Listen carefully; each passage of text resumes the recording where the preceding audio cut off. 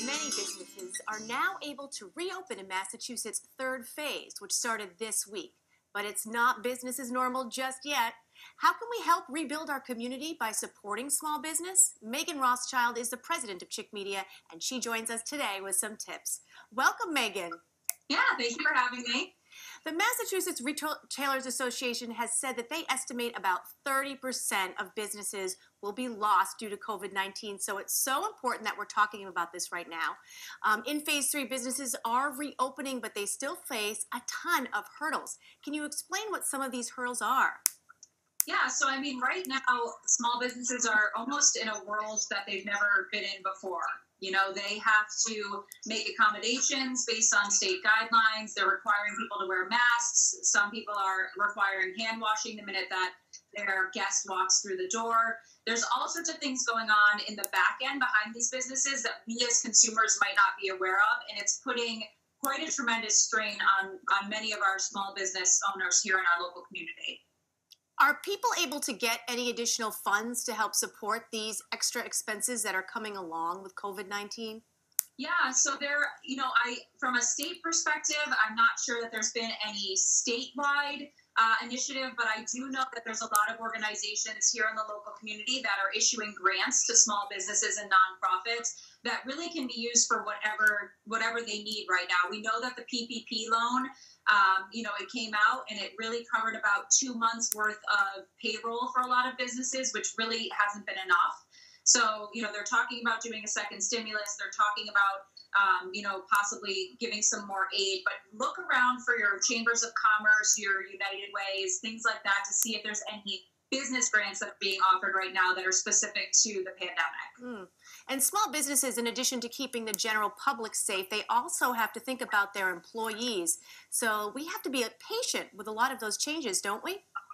We do. And this is one thing that I think a lot of us struggle with, particularly here in Massachusetts. We live a very fast-paced life here in New England. And I've definitely seen my fair share of individuals who have, walked into a restaurant or a business and thought it was business as usual. And that's not the case right now. They're having to seat us farther away. They're having to sanitize in between if it's a service that you're receiving. There's a huge sanitation process that needs to happen in between. So we really have to manage our expectations when we're walking in, knowing that things are going to take a little bit longer. Things might be limited, so maybe not all the services or all the menu items that you're used to at your local restaurant are going to be available. And that's because businesses are doing their best to accommodate these rules while still efficiently being able to get their customers in and out at a reasonable time. Yeah, they're doing the best they can. This is the new normal, so everybody's going to give everyone a little bit more leeway, I imagine, correct? Yeah, everybody take a breath. I always like to say a lack of planning on your part does not constitute an emergency on someone else's part. Mm-hmm. So if you need bread right now because you forgot it, just know you might not be able to just run into the grocery store, grab that bread, and get out quickly. So you really have to acknowledge that things are going to take much longer than they usually do. Why is it important for us to be supporting small businesses? Yeah, I mean, you nailed it on the head when you did your introduction to this. You said the word community. So our community is built on small business owners. This is the people who, these are our neighbors, the people who live next door. And so we have to be supporting these businesses because it supports employment and financial welfare here in the community. And if a community is stronger, everybody is stronger. So it's really important to remember to shop local. One last question for you, Meghan. Do you have any creative ideas for people who have compromised immune systems and they're too concerned about their health to venture out and support businesses?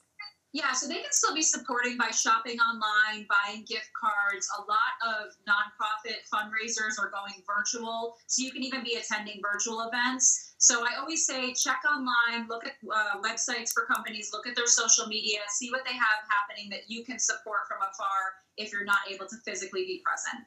Well, Meghan Rothschild from Chick Media, thanks so much for joining me today and sharing some of these great ideas. Yeah, thank you for having me.